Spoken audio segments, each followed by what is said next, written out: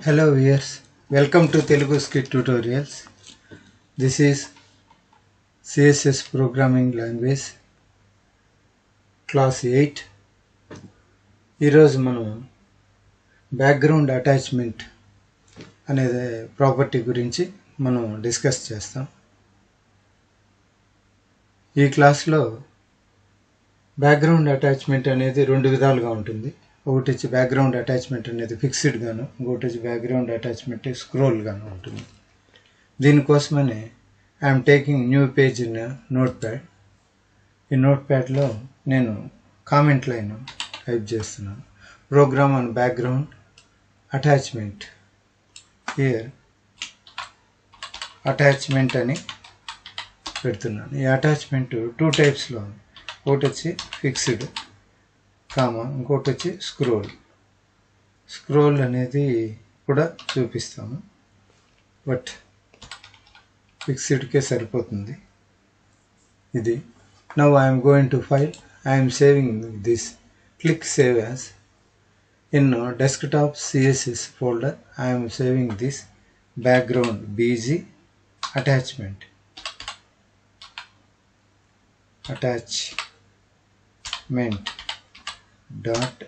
.html అని file name పెట్టాను. Click save. Now as usual అండి, ఇక్కడికి వచ్చేసి HTML అని టైప్ చేస్తాం. నెక్స్ట్ హెడ్, తర్వాత టైటిల్. దీంట్లో మనం బ్యాక్గ్రౌండ్ అటాచ్మెంట్ అని నేమ్ ఇచ్చుకుంటాం. అటాచ్మెంట్.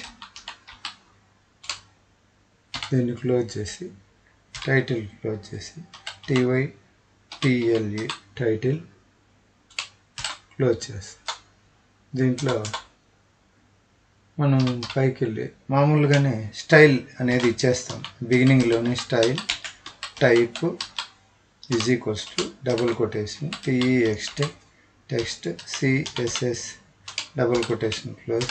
ఇది క్లోజ్. ఇక్కడికి ఇక్కడ స్టైల్ క్లోజ్ చేసేస్తాం.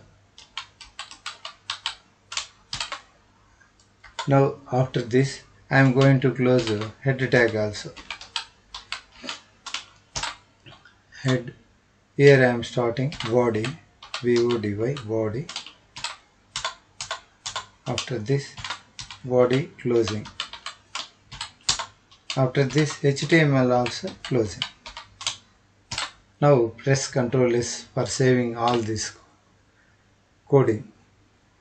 In the body, here in the body I am going to give as usually welcome to CSS properties. This is the text. Again Ctrl S to save this.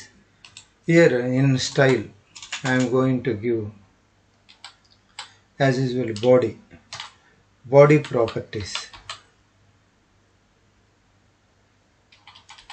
Body properties. Here flower bracket begin, coming to as usually color I am giving colon red as usually. After this semicolon background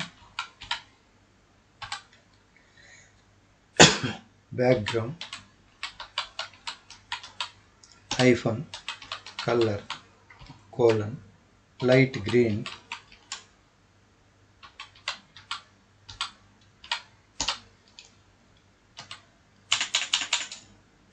After this background image colon uniform resource locator URL left parenthesis double quotation begin double quotation close parenthesis close semicolon. In this I am giving as usually color1.jpg. this is the image. And now coming to background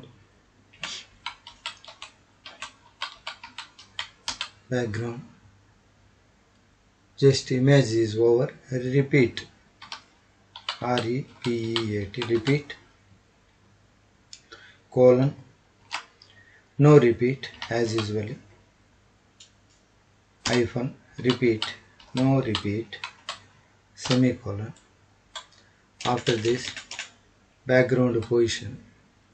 Also I am giving background position, hyphen, P-O-S-I-T-I-O-N, position, colon, some whatever it be, 100, like that, x-axis, y-axis 100, semicolon. Now today's property, background attachment, I am going to give background attachment,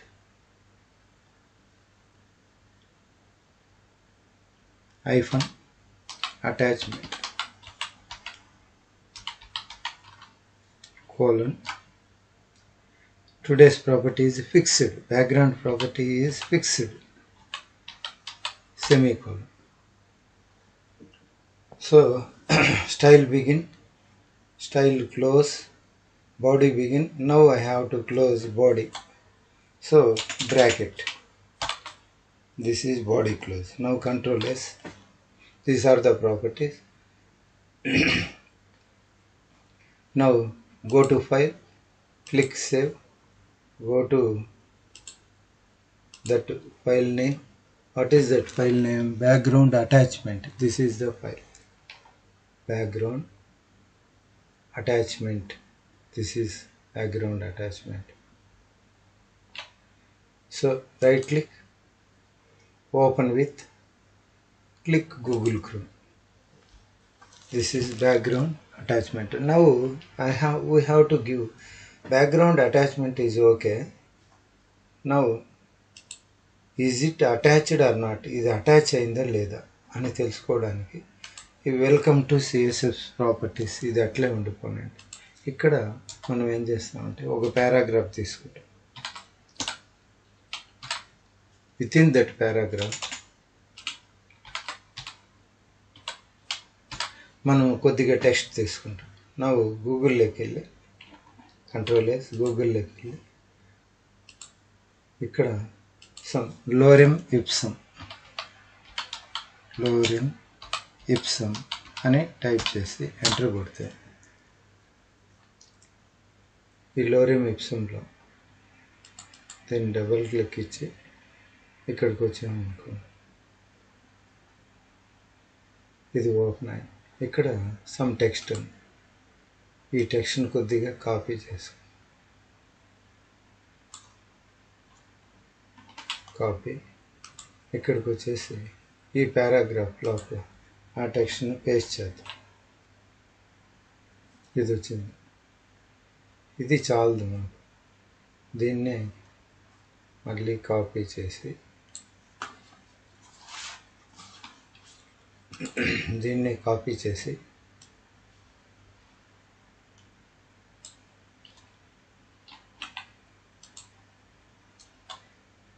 ఇక్కడ మళ్ళీ paste చేస్తాం. ఇంకా ఇటువంటిది కొన్ని ఎక్కువగా చాలాసార్లు paste చేస్తాం.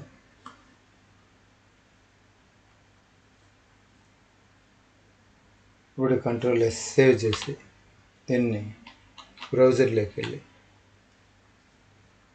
Background attachment ఇక్కడ రీఫ్రెష్ చేస్తాం. ఇక్కడ టెక్స్ట్ వచ్చింది. ఇప్పుడు ఇక్కడ మనం స్క్రోల్ చేస్తే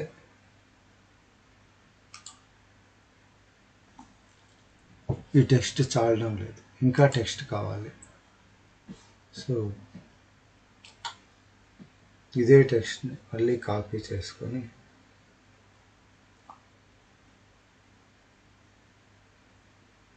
ఈ పారాగ్రాఫ్ని కాపీ చేసుకొని ఇంకో పారాగ్రాఫ్ యాడ్ చేస్తాం.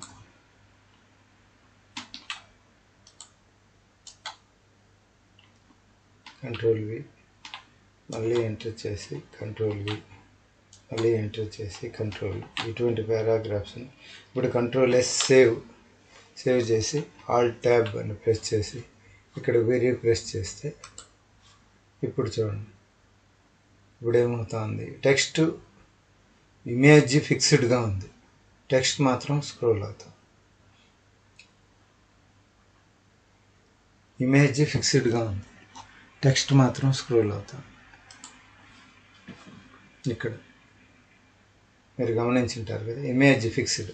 కావాలంటే మళ్ళీ చూడండి, జస్ట్ నేను ఇమేజ్ మార్చి చూపిస్తాను, అప్పుడు మీకు క్లియర్గా అర్థమవుతుంది. జస్ట్ ఇక్కడ ఇమేజ్ కాలర్ 1కి వెళ్ళి జస్ట్ ఇంకో ఇమేజ్ పెడతా, లోటస్ ఫీట్ 1 అని పెట్టా. కంట్రోల్-S, ఆల్ట్ ట్యాబ్లోకి వెళ్ళి ఇమేజ్ ఇప్పుడు చేంజ్ చేశాను. జస్ట్ చూడండి, రిఫ్రెష్ చేస్తాను. So what is the image name? So ఆ ఇమేజ్ ఇక్కడ లేదు, దాని నుండి ఇక్కడికి తెచ్చుకోవాలి. ఇమేజెస్లోకి వెళ్ళి ఇక్కడ ఏవైతే ఇమేజెస్ ఉన్నాయో ఈ ఇమేజెస్ కొన్ని మనం అక్కడికి తీసుకున్నాం.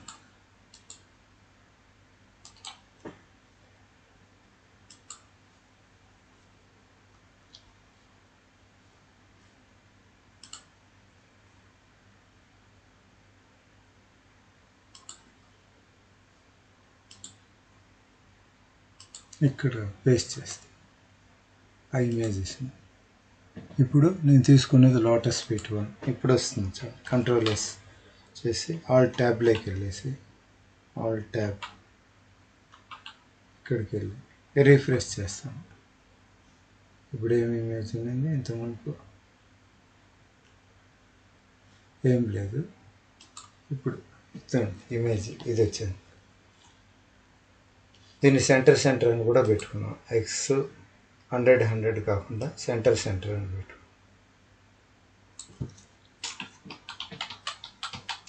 సెంటర్ కంట్రోల్-S సేవ్, ఆల్ట్ ట్యాబ్ పోయేసి ఇప్పుడు రిఫ్రెష్ చేస్తాను. ఈ ఇమేజ్ అనేది సెంటర్కి వస్తుంది. ఇప్పుడు మనం స్క్రోల్ చేస్తూ ఉంటే ఇమేజ్ మాత్రం ఫిక్స్డ్గా ఉంది, ఈ బ్యాక్గ్రౌండ్ టెక్స్ట్ మాత్రం ఏమవుతుంది, టెక్స్ట్ మాత్రం స్క్రోల్ అవుతుంది, ఇమేజ్ ఫిక్స్డ్గా ఉంది. ఇదన్నమాట దిస్ ఈజ్. సో దీన్ని బ్యాక్గ్రౌండ్ అటాచ్మెంట్ ఫిక్స్డ్ అనే ప్రాపర్టీతో చూపిస్తాం. బ్యాక్గ్రౌండ్ అటాచ్మెంట్ ఫిక్స్డ్ అనే దాంతో చూపిస్తాం. ఓకే, సో ఇదండి, ఇది బ్యాక్గ్రౌండ్ అటాచ్మెంట్ ఫిక్స్డ్ అనేది ఇది. ఈ క్లాస్కి ఇంతేనండి. Okay, thank you for watching. Please